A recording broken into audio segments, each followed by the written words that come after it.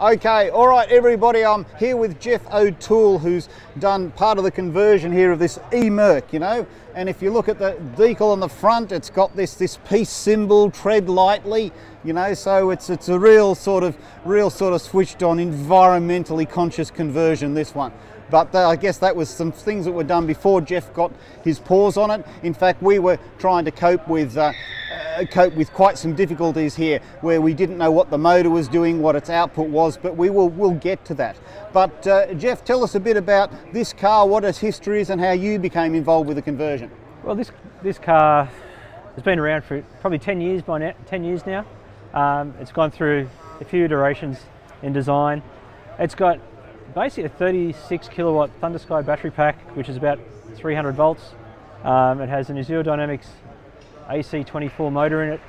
It did have an Azure Dynamics, what are they? It's, don't think about that. Well, it had something that did something, eh? Yeah. It had an Azure Dynamics controller in it, which died about 2 years ago, and then we replaced it with a new fancy controller. So the controller that's in it now is a Scott Drive. Scott Drive from New Zealand, yeah? Comes from New Zealand. And it's pretty much done. It's been pretty faultless in its use. And yeah, okay, it's got a Brucer charger in it. So it's like a high voltage charger, 3.5 kilowatts. Well, the charger runs at maximum 16 amps. Yeah, 16 amps. Yeah. So with John's ingenuity, we've ended up putting an Arduino on it, so we can change the charge rate, and we can do lots of other things with it. He's made all kinds of tricky bits work in the car, which had never worked previously. So yeah, it's all thanks to John. Okay, well, Geoff's done some interesting stuff on the clutch and so on, and we will get to that. But just to fill you in on some of the stuff that I was involved in it. Now, this Merc used to have a motor, and the motor would spin. It would give out a signal to the rest of the car, and that signal would start up the steering. So, but after the conversion, there was no longer a motor there, which meant that the steering didn't start when you first turned on the car, which was made life a bit difficult. Now, if you drove it a bit forward or back, the steering would then turn on, and we figured, aha, that's because the rear wheels are moving. And the car, metaphorically, the people who wrote the original program were thinking, well, if the motor's out and the wheels are turning, someone's probably pushing the car, so maybe we should turn on the steering. And a lot of the time that's all right. You drive the car a little bit further, you get the steering, and then you do whatever you need to do. But obviously, if you are parking in one of those tight parking spaces in the inner west, you are stuffed, okay? So you really do want to get the steering going as soon as the car turns on. And one of the things I did with my Arduinos, I got an Arduino module that pretended it was the rear wheels, and when you first turn the car on, it sort of basically generates a signal like the car is moving.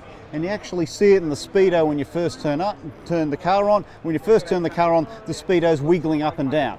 Now, I actually did that thing of it wiggling up and down so the person driving wouldn't be too confused. Sort of, it's obvious the car's not actually driving, the Arduino module's doing that. But because it did that to start off with, you can actually start the car, sit there for 30 seconds or whatever, and the steering will start, and you'll be able to use the steering. So that's one of the things that I did.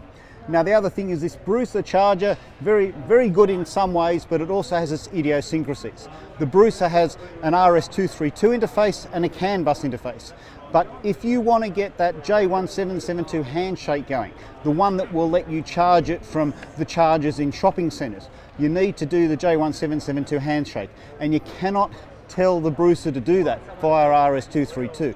You've got to set up CAN bus and tell it to do. So that's why I had another Arduino module that actually just spit out the signal to tell the Brucer, look, do the J1772 handshake. And what that meant was that prior to that, you just had to have a manual connection in the charging. But now you can actually charge it from, you know, your commercial chargers in the shopping centres, or even if you want to buy an EVSE, you can charge it using that. So it's now a lot more flexible. But the other cute thing is, if you look inside on the gear stick, it's sort of manual, but there's a push button there. So this is a it's sort of manual, but it's got a push button clutch. Yep. And that's one of the things that Geoff has done. So Geoff, tell us a bit more about the way you've implemented this clutch. Yeah, so originally this car was an automatic car. So there was no gearbox, there was just an automatic gearbox in it. 2 pedals, no clutch pedal. Now the original owner put a manual gearbox into the car, and he would basically just change without the clutch up and down, which in most cars works sometimes. In this car, it really didn't like being changed without the clutch. Anyway, originally when I did the conversion, or did the adapters for the motor and the controller, and or the gearbox, I actually put the clutch. There was actually a clutch put in the car. So I ended up, and then when I got it again, it actually had the clutch cylinder and everything in the car. So I actually made an assembly that basically you push the button and it disengages the clutch, and then you can change gears successfully now. Whereas previously it was okay to start with, but it got worse, progressively worse, I suppose, until it was definitely we had to do that.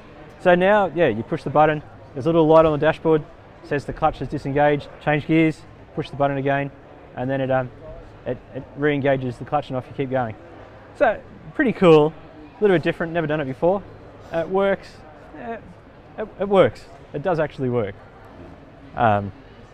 Yeah, what other interesting things? I think there was some switches you had to do with charging, such that when you open the port, it enables the charging. So the few little doodads you did to assist with charging there. Yeah, so yeah, on the charge door we had a switch, and it had a normally open, normally closed position. So if the charge door was open, it would let you charge, but you had to actually close the door properly being the correct term, and then it would let you drive the car. And if the door wasn't closed, you can't go anywhere. So it kind of stops, like if you've got the lead still plugged in and you try and drive off, it won't go anywhere. But a lot of regular cars, they refuse to drive off if you've got the charger plugged in. Which is pretty normal. And you've sort of done this implicitly here. And as it's a Mercedes, it does have air conditioning.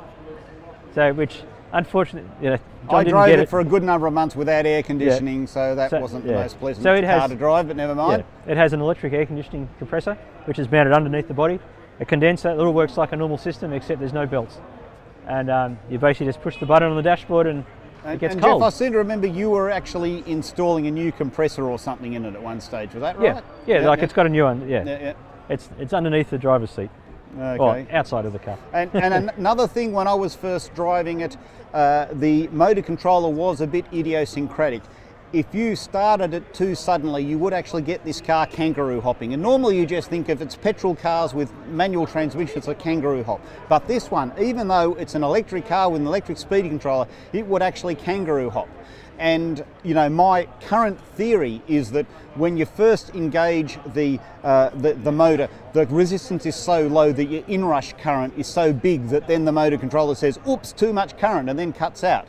So you get this kangaroo hopping. And I think one of the things we did actually adjust the parameters in the motor controller so that when you first start up, it doesn't put on so much current and it's less chance of kangaroo hopping. But obviously over time you get a bit skilled about just giving just the right amount so that it doesn't go troppo. But we certainly made some adjustments to the settings on the motor controller along the way as well. And you should also, I suppose, say that it has got regen braking as well. Yeah. So basically, the accelerator pedal is 20% regen and 80% throttle. So you get back to the 20%, take your foot off, the car just slows down nicely, and really don't really need to use the brake pedal much at all. Yeah, well, I do remember there were times when you're cruising down a steep hill, I mean on the way to Gosford or whatever, and then you would up the up the regen braking and make better use of the regen braking.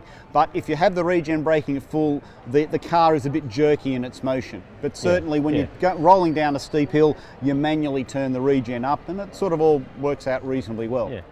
Yeah. So, but it's certainly a car with its idiosyncrasies, and I guess I learnt the hard lesson, so its current owner hopefully has fewer issues to deal with, you know? Yeah.